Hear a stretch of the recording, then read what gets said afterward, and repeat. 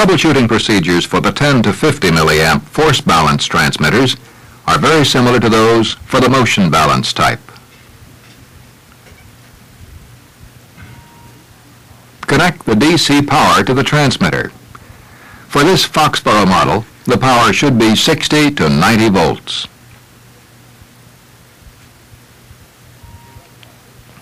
The red wire is positive and the gray is negative.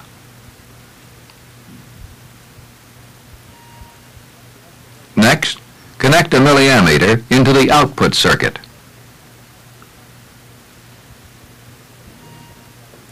Disconnect the upper right link, isolating the number 2 terminal.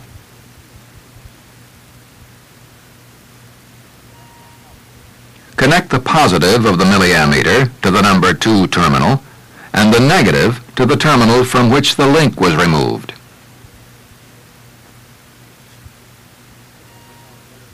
Depending on whether the span is low, medium, or high, the negative lead of the milliammeter will be connected to either the number 1 or number 4 terminal.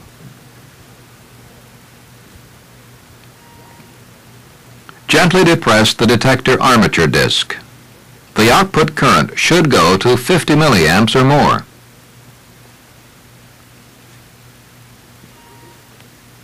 Release the disc. The output should drop back to 10 milliamps.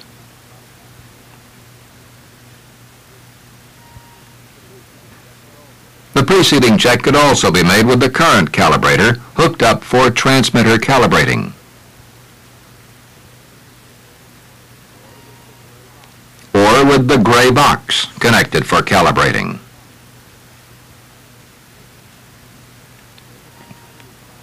If the transmitter response is normal for the detector test, the trouble is most likely in the measuring section.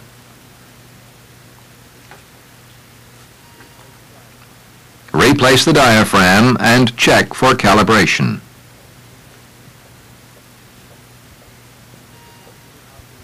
If the transmitter output is abnormal for the detector test, then the trouble is somewhere in the electronics section.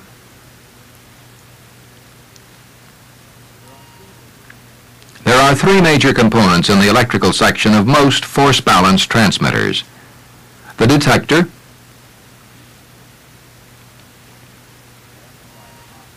the amplifier oscillator,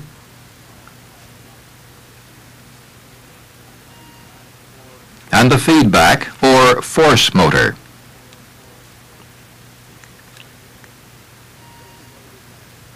This is a detector.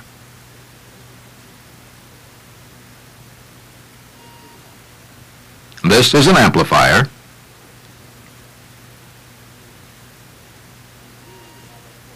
And here we have a force motor.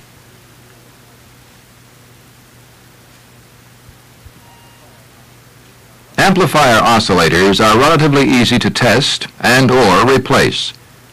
For this one,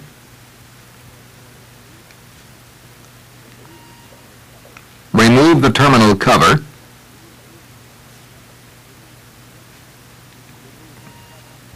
remove the 7 amplifier leads,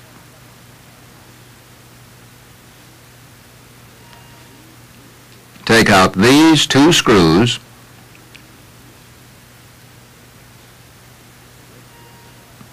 and lift the amplifier up and away from the casting.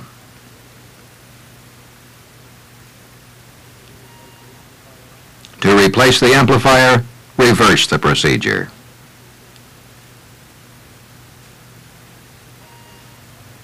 To test the amplifier, connect a headphone set across terminals A and B with a 0.1 to 0.25 microfarad capacitor in series with 1 phone lead.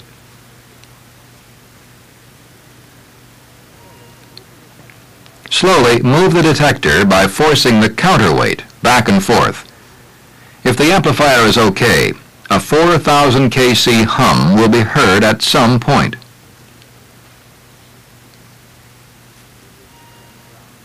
Resistance and ground tests are used for testing the detectors and feedback motors.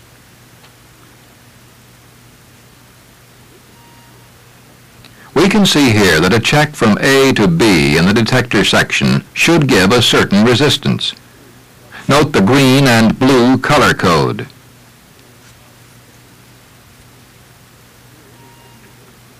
Here the ohm meter is connected to the A and B terminals.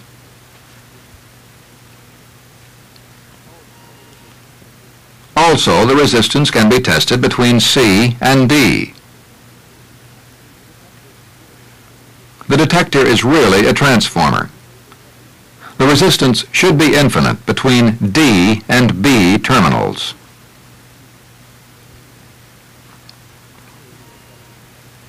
Here we are checking the resistance between the two windings of the transformer.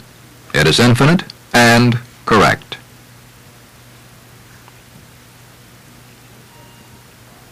The same technique is applied to checking the feedback motor. We can see here that with the links disconnected, the resistance between 1 and 3 should be 131 ohms.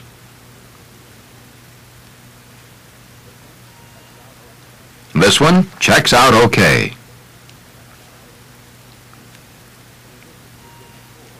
The resistance between 4 and 5 should be 42 ohms. This one measures approximately 42 ohms.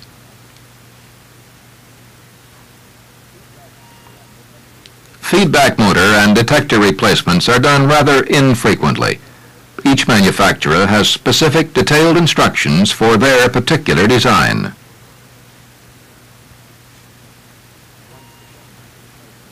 Once determining a replacement is needed, follow the manufacturer's step-by-step procedure for replacing the item. Don't forget that once we complete the repair and calibration of the force balance electronic transmitter, we return it to service.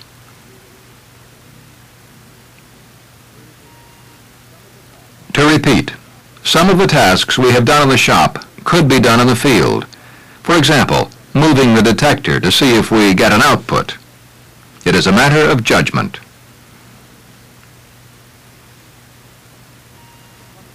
In summary, to troubleshoot an electronic transmission system, first make sure that the process measurement is adequately reaching the sensing device. The impulse lines must be open and in good condition.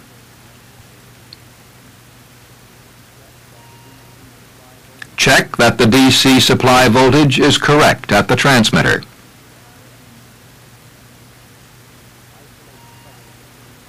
Isolate the trouble between the measuring section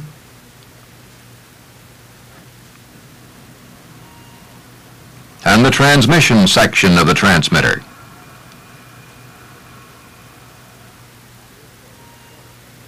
And repair accordingly. Just one last bit of caution. An electronic transmitter may calibrate okay on an ungrounded meter stand in the shop.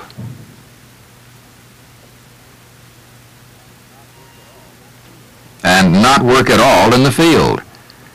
Should you encounter this problem, return the transmitter to the shop and make a thorough search for signal grounds.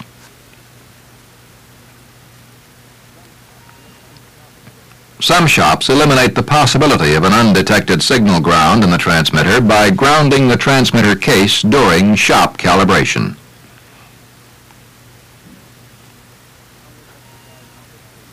Now work exercise number 3 in your workbook.